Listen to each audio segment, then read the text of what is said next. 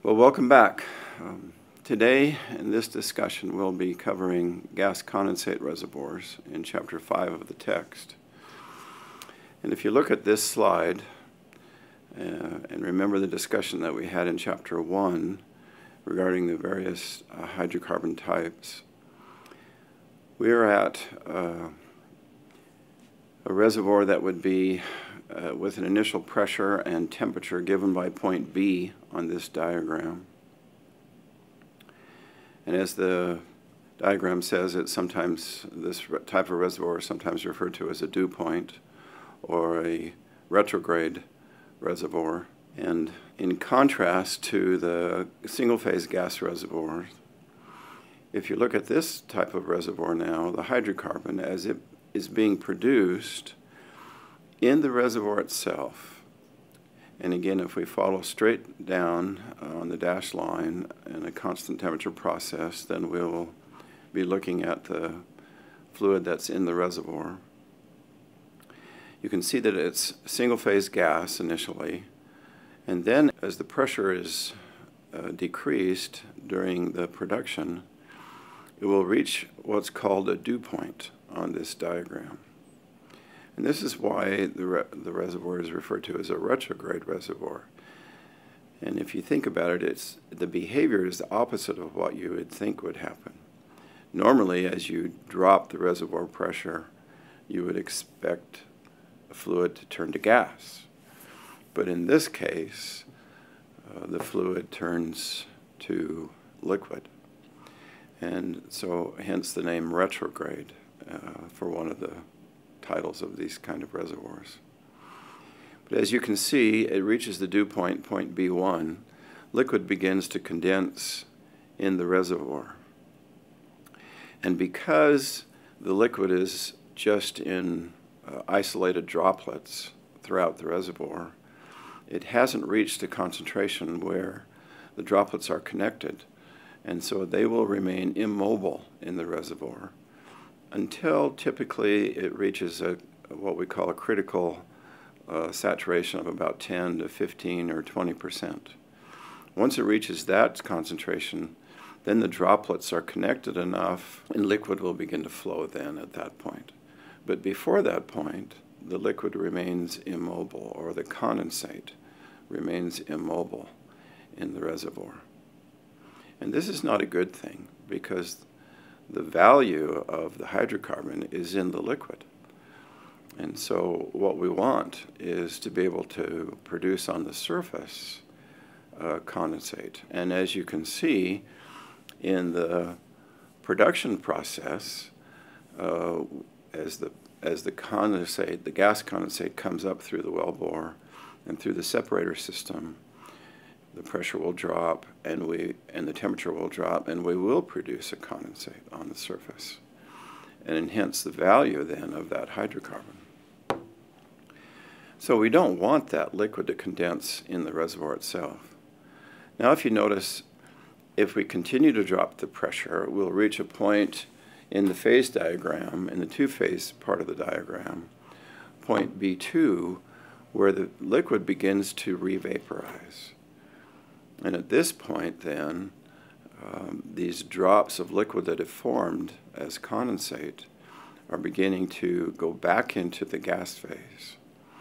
And that's a good thing, because again, we want that condensate to still be in the gas phase until it gets to the surface, and then we produce the liquid. We will talk about this later in one of the example problems as we see the composition changing as we go through an experiment that we'll talk about later. Here is a table showing compositions of different types of hydrocarbons that we produce. And you can see the red circle that I've just put on the slide shows the difference between the gas condensate and dry gas compositions. You can see that the gas condensate, a typical gas condensate hydrocarbon, will contain larger fractions of C2 through C6 hydrocarbons.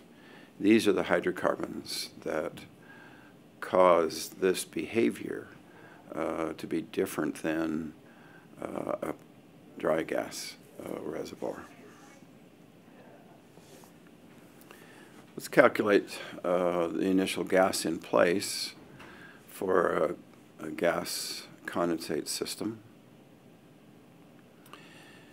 And for this calculation now, we're going to calculate both the volume of dry gas that would be in place and the amount of condensate that we would produce on the surface.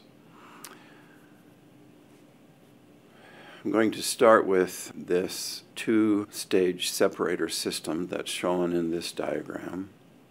We'll bring the condensate fluid up through our well into our first primary separator. The gas from that will join with the stock tank gas. The liquid off of the primary separator will go into the stock tank, and there at standard conditions of 60 degrees Fahrenheit and 14.7 psia, we will flash that fluid and we will generate a gas and a liquid phase. The average specific gravity of the total well fluid is given in equation 5.1 in this slide, where the values R sub 1 and R sub 3 represent the producing gas oil ratios from the separator and the stock tank. The specific gravities of the separator and stock tank gases and the specific gravity of the stock tank oil are measured, and we will use them then in this equation. And again, we have an expression for the condensate that's formed as it shows up in this expression as well. Let's take a look at example 5.1. Shows the use of this equation to calculate the initial gas and oil in place on a per acre foot basis of a gas condensate reservoir.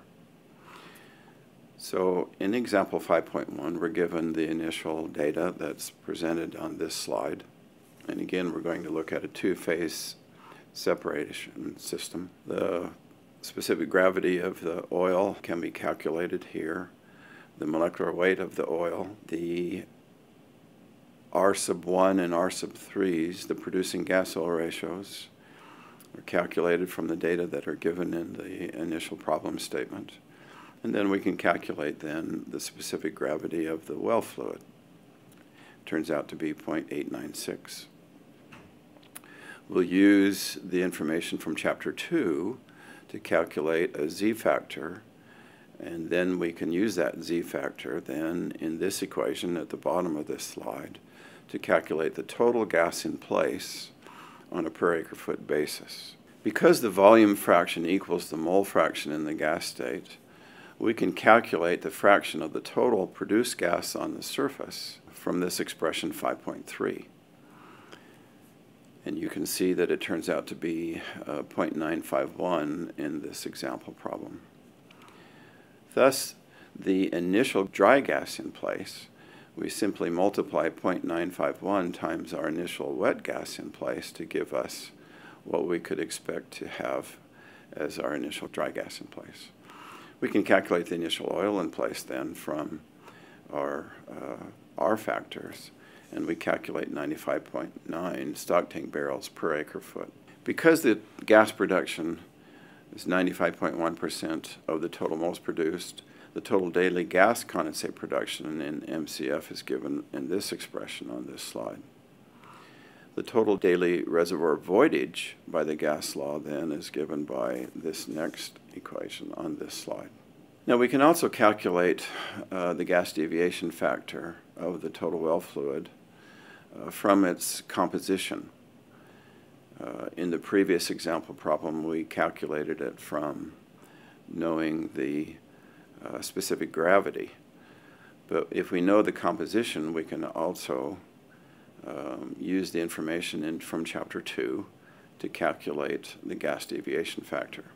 Once we calculate the gas deviation factor, the calculations become much the same.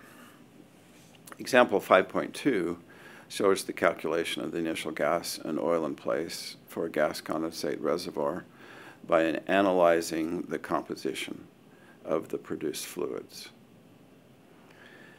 Again, the calculation is the same as shown in example 5.1, except that we get the z factor a different way.